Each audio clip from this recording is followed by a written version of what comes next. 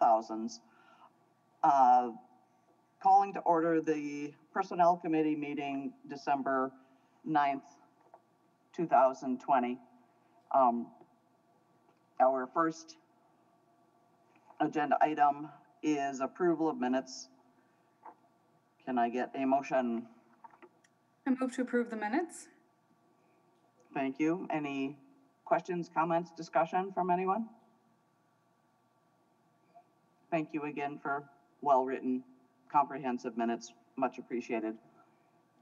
Ready to vote? All in favor? Aye. Aye. Aye. Did we hear from Tom? Aye. Yep. Thank you. Okay. I skipped. The next is public appearances for non-agenda items. I'm presuming we have no one. Okay, then we'll move on to our main and only agenda item is one update to the Employee Policies and Procedures Manual, update to the Vacation Carryover Policy 3.23.3. And that'll be Sarah. So as you recall, in our last Personnel Committee meeting, we brought to you the approval of carryover of up to 180 hours of vacation or comp for FMLA events. One of the things that we did when we took that new policy and put that into the employee handbook is we took away the administrator's ability to approve additional vacation carryover beyond the 40 hours a week. And I remember Gabriella bringing up, are you sure you want to do that? Are you sure you want to take away the administrator's ability to approve that on a case-by-case basis? And at the time it made sense. We thought, okay, this is good. The only time that additional vacation time will be carried over is in FMLA events. Well, here we are at the end of the year. We have multiple staff that, due to engineering, for example, we didn't have a transportation engineer for several months. So they had no ability to use vacation time, or very limited ability. We had elections. Our clerk staff assessing went through quite a year this year and are in the same boat. So what we're hoping to do is simply just add in the same language that we had in before, where it basically allows for the city administrator to approve additional vacation carryover beyond 40 hours, but on a case-by-case basis. So, it's not going to be super common by any means, but it would be something where, at least in these instances, we don't have staff basically going into the new year and forfeiting all of this vacation. So we don't want to penalize our hardworking employees. So that's really the only update. It's one of those things where, you make a change and you think it's good, and then you realize, oh, wow, what did we just do? So I just want to apologize that I had to bring this back to you this month. So a good reminder to slow down and really think about some of the changes before I present them to you. So any questions about that? Gabriella or Tom? You're muted. I'm muted. I'd make a quick comment that I think it's a great change, especially in the context of the pandemic. And I think flexibility is always nice because there's always edge cases that come up that it's nice to have the flexibility. So I fully support this change, and thanks for bringing it forward. Thank you. Tom? Sarah, can you hear me, Sarah? Yep, I can hear you. The question I have is,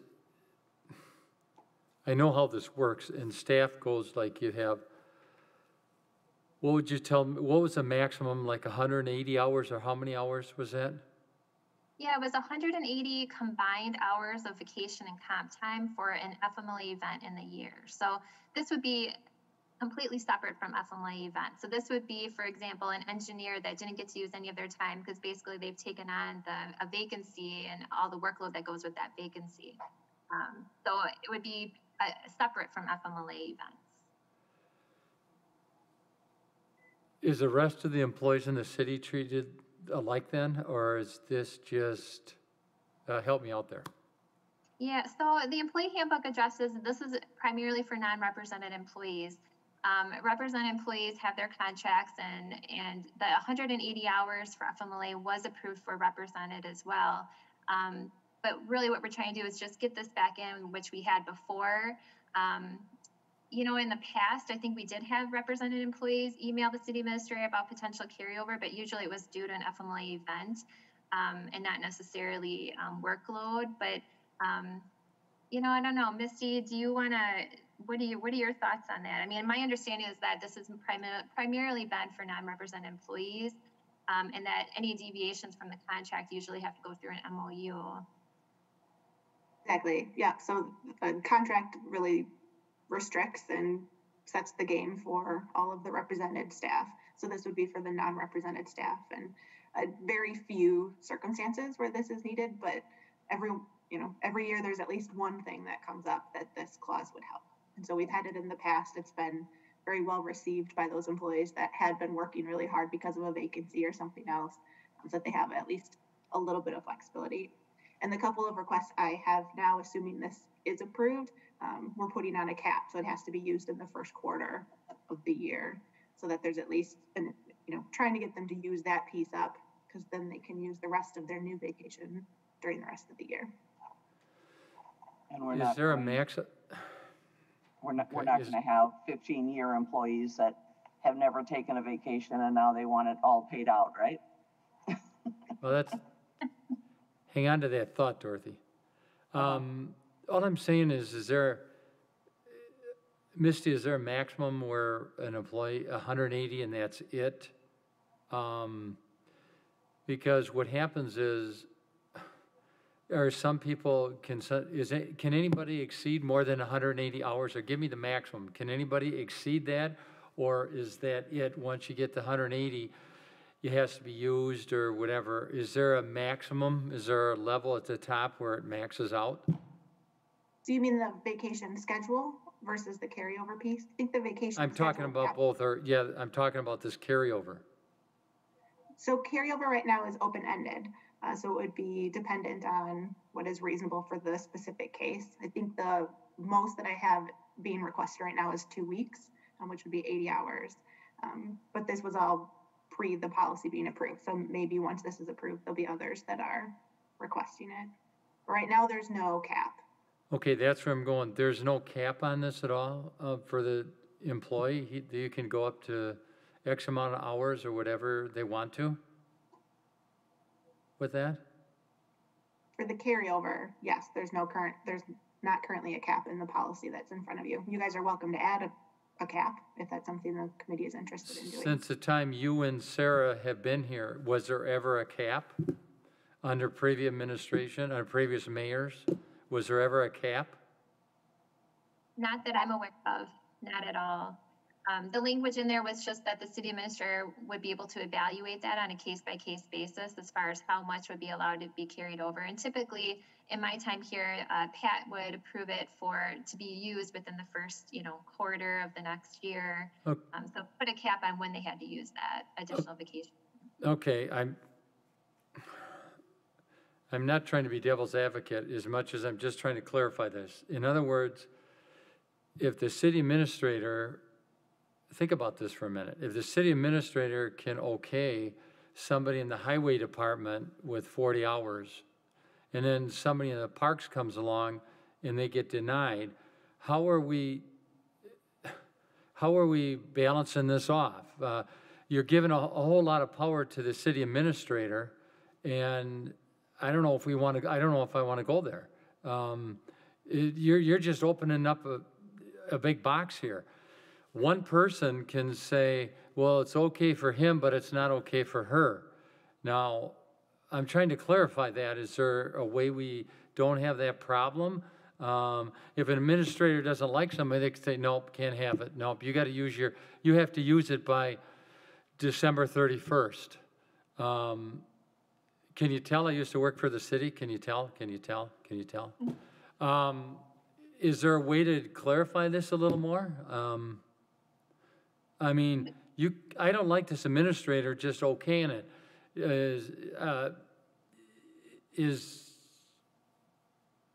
How can we get around that curve? Well, just for your information, for the last couple of years, every single request was approved, and it was only maybe 5 every year. So 5 in the 2 years that I've been here, 5 one year, 5 the other year. we can add parameters into this policy if we want the city administrator in collaboration with the finance director or with the HR manager, or, we can have multiple people approving it, or we could identify, okay, we're always going to allow carryover as long as they use it in the first quarter and it's under 80 hours. We can certainly add those parameters in if the personnel committee would like that, rather than giving the full discretion to the city administrator. The other thing I'd like to add, if I may, is this policy would be in addition to the regular vacation carryover that we have right now in the manual. Up to 40 hours or 1 week is allowed to be carried over just by practice. Doesn't really need anybody's approval because it's been approved by the personnel committee as an automatic. So this would just be for those more unusual circumstances where something is unique about that year that didn't allow them to be able to use their vacation. Sarah, you said there was never a problem with the administrator, or there was never a problem with people carrying it over, or do you know of any that was denied? In the last, in the 2 years that I've been here, every request that I've seen come through has always been approved. So I've never seen a denial for additional carryover on that case-by-case basis. Gabriella, you had your hand up. Yeah, I really appreciate Tom's concern for like fairness in the employees. I guess my preference is to keep the flexibility, just because I think when we put really specific guidelines, there's always something that comes up that doesn't fit the guidelines. And so I wonder, maybe as an alternative to actually amending this particular policy, is it possible to have kind of a laid out set of guidelines that the administrator uses, kind of maybe not like in the official handbook, but something that both the HR director and the administrator can agree on as, for example, it sounds like typically the recommendation to use that time in the first quarter is something that's typically done. So that's sort of an unwritten rule. But I wonder if there's just some criteria, as to the number of hours that can be rolled over, when it can be used, and, what the cases are for rejecting the request that are sort of used, but then potentially could be waived in particular circumstances. Because I have to imagine that there might be some sort of request that comes up that you would let them use that time later in the year versus the first quarter if there was some particular circumstance that, I don't know, a grandfather's 70th birthday that you want to go to in July, and you wanted to... Or family expansion. Yeah. And I'm going to want 8 weeks off because I care that much to. So yeah, I would see that as one way that people might use extended vacation. How much for full-time people, how many days or weeks or hours or however it's measured are people typically getting in a year? I know it says in here the number of hours that a week consists of, but how many weeks is it that they get? Yeah, so it all depends on their length with the city. So if someone's starting out, and it also depends on their FLISA status, so if they're exempt or non-exempt, but let's say a non-exempt employee, less than 5 years, they earn 2 weeks, so 80 hours. Someone with 5 years of completion who's non-exempt would be at the 120 hours. Our exempt employees start out at 120 hours versus the 80 hours. So we have that difference there.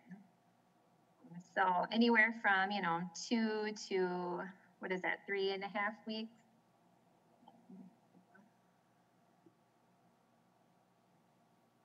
It goes all the way up to 220 hours for someone with 25 years or 200 hours for someone with 20 years. Let's just say it goes up to 25 years, 220 hours. Thank you. Yep. I think I'm happy to leave this as it's worded, but ask Sarah to put together a guideline, Sarah and Misty maybe, to put together a guideline for the administrator to kind of help sort out what's acceptable without question and what might be pushing it, because I do know a lot of people that just flat out don't take vacation time. and if they were allowed to continue to save it up until retirement, they're gonna get 2 years of paid time off, okay? And I definitely don't want that to happen. Okay. That is no problem. We can certainly put a guideline together. I can work with Misty and put something together. Would you guys like to see it at the next personnel committee meeting and we can just share that with you, or? I'd say sure. Okay. Yeah, either that or an email if, Oh, I have no sure. problem. It just being kind of a communication in the Okay. background. But certainly willing to hear, you know, any sort of additional feedback from Tom. The other thing I like about not being specific about it is I do think that when people are required to specifically request something, they typically don't do that unless they feel like they have a reasonable request. Whereas if there was like specific guidelines where it's like, if you meet these guidelines, that's it. Then it's much easier for people to, I don't know, maybe think they wouldn't think twice about doing it because they know that it's going to be approved no matter what. So it puts a little bit more onus on the employee to make sure that they're making a reasonable request when they want to carry over that time. Mhm. Go ahead, Tom. I want to make it clear, I'm not against a carryover. That's fine. I'm not against that at all. Just remember two things. Dorothy already brought it up. If you could have an employee that, you know, wants a carryover because maybe they're going to Europe or they're going out of the country after all this pandemic gets over, you know, but they're going away or they're saving it up for, I understand that. I get that. You want to remember that if they get up to 200 or 300 hours or whatever, Dorothy hit it, you're paying them out. The city's paying these people out. And you kind of want to encourage them for also their state of mind to use their vacation. I can't tell people what to do on their vacation. I can't do that. But you want to kind of tell them to use it. I know there was a maximum, I thought there was a maximum when I worked for the city. There was like 180 hours, that's all you could get. And what happened then to the employee, you'd have to use it. You know, you used it as you went, you tried to use it. You could only get so many hours. And I just think that I don't like the administrator or being the sole keeper of it. Like we said, if Misty or Sarah want to do just a few guidelines or something, that's fine. I'm good with that. But I just think maybe there wasn't a problem. And you know what? I don't want it to be a problem. Especially with the administrator situation we have going now. So we just don't want it to be a problem. And that's my thought. That's my only thought. And if you guys want to come up with 2 or 3 things and share it later, don't hold up the process. I'm not trying to do that. But that's what I think about it. So.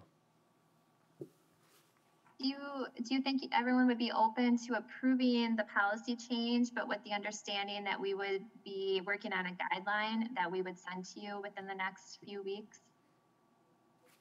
Yeah, I think that's fine.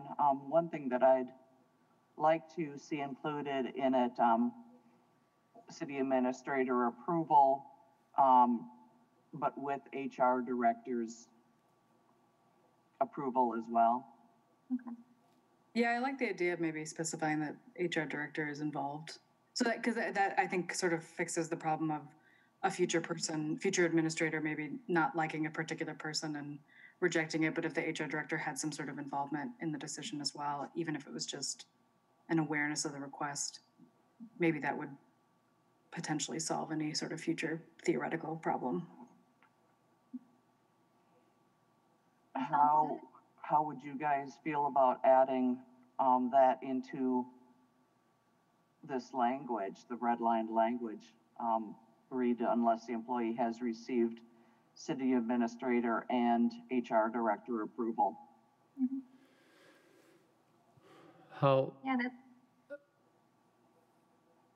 I got to go back to what Gabrielle said. I'm leaning towards you. I get it. I'm leaning towards you, but here's the deal. What if you got a split vote there? What if you got an administrator that says okay and Sarah says no? Do you ask Misty? That was, But if we have that a was, that was a guideline, joke. I didn't mean that. But I mean, I'm not, what if there's a split? And you know what's going to happen? I can already see what's going to happen on that. I like your idea. I'm not against the idea. But the administrator's going to probably say one thing, and then Sarah's going to give in because the administrator's her boss.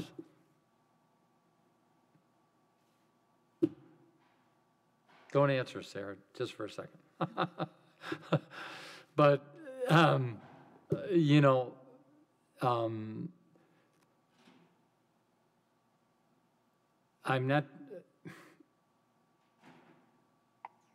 I don't know, what do you think, Sarah? Do you think there's going to be, is that, if it's easier for you, I'm fine with it. I just trying to not have a problem. I don't think there'll be any problem if there's a guideline, because the guideline then dictates, here's the criteria, and this is how we know whether or not we approve it. So if Okay. the administrator said, here's the guideline, and no, and I'm seeing that all of the bullets are clicked yes, and yeah, it points to this person should be allowed this carryover, and the administrator says no, then, I mean, yeah, I guess there would be a conflict there, right? Because I'm not understanding, but I would communicate and try to get at why the administrator is saying no. And I would feel comfortable having that conversation.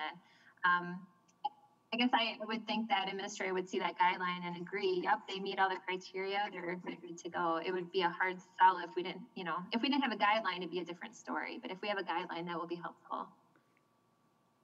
May I make a suggestion about maybe an alternate change? If we say city administrator approval with HR director input. So it's not like both have to sign off, but at least there's like a check on the administrator's decision so that, we can double check that it's it's a fair decision with a second person.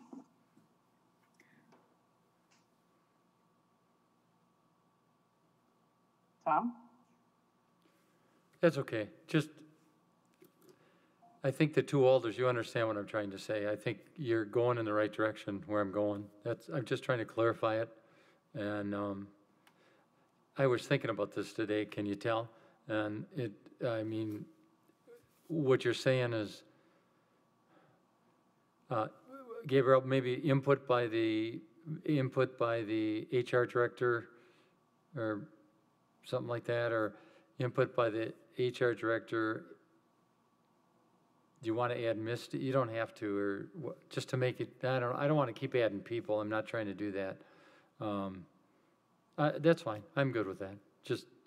It's kind of a checks and balance. That's all it is.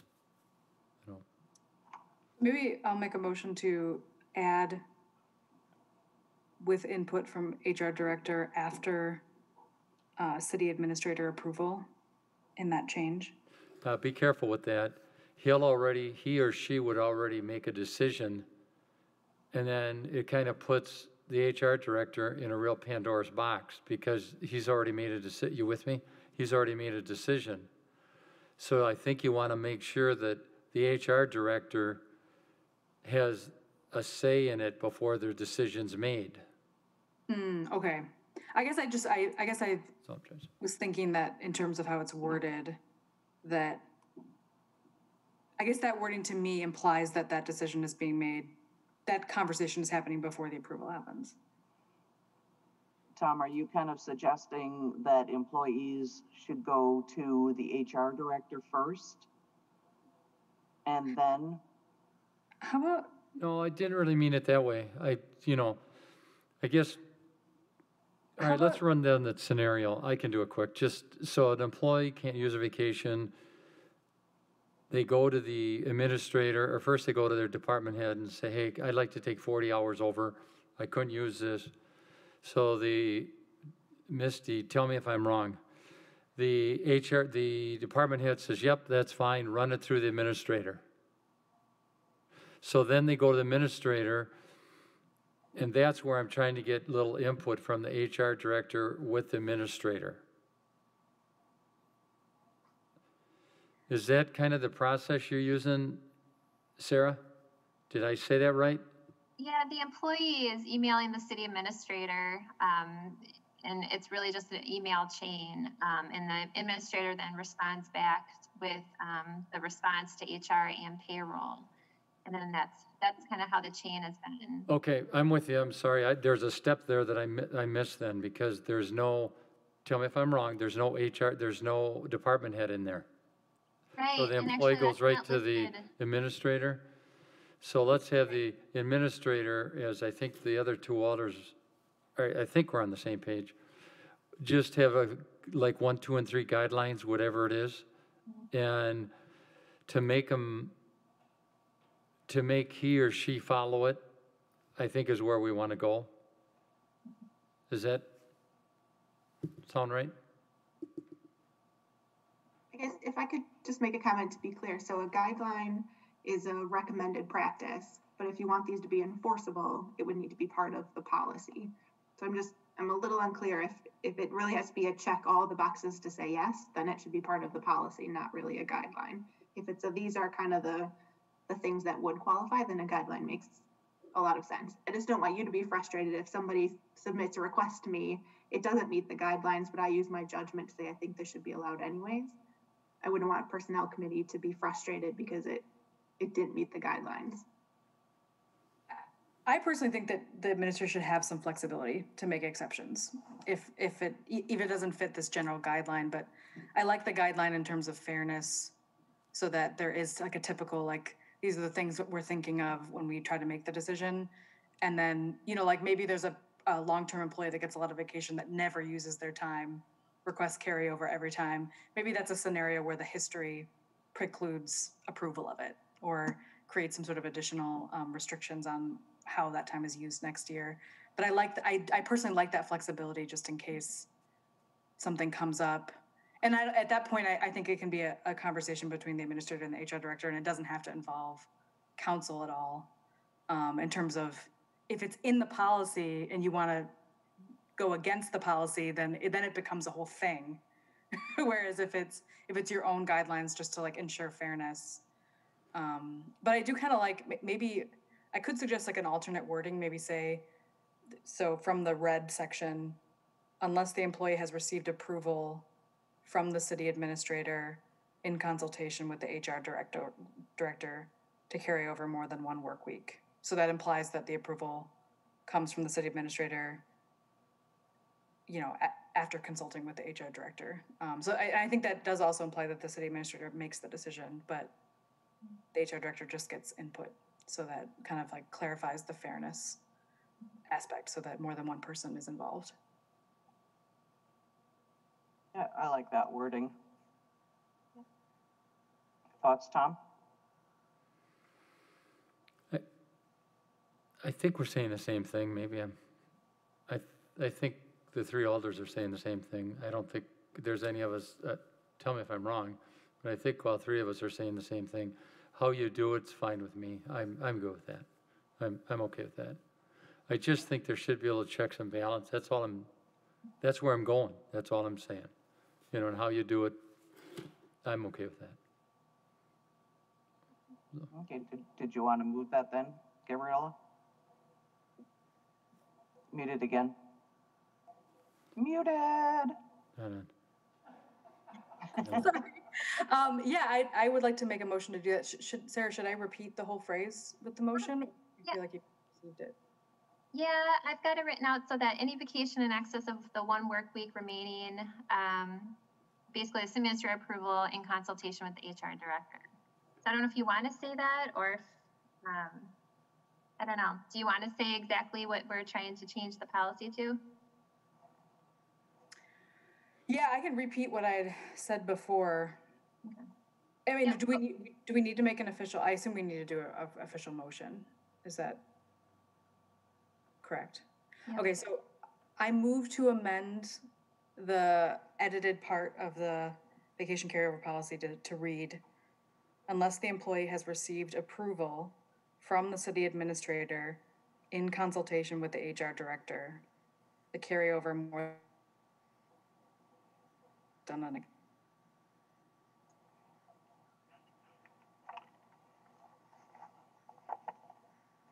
All right, and we do not need a second before we vote for that. So all in favor? Aye. Aye. That's fine. All right, anything else on that? No, thank you for the really thoughtful discussion and going through that. I think a guideline sounds really good, so thank you. I just have one announcement. In January, I'm going to be helping out with City Madison. They're having an equity tool on their position study and classification process. So they've asked a few external members and then other members of the other city divisions to kind of basically look at how they classify positions, go through a position study process, and just look at ways to do that looking at it through an equity lens and just look for improvement. So I'm super excited to do that. That starts in January, so it'll be a number of different focus group meetings, all virtual, but that'll be really exciting. So that's all There I've will got. be compare and contrast for Fitchburg involved. Yep. That's great, congrats. Excellent, thank you.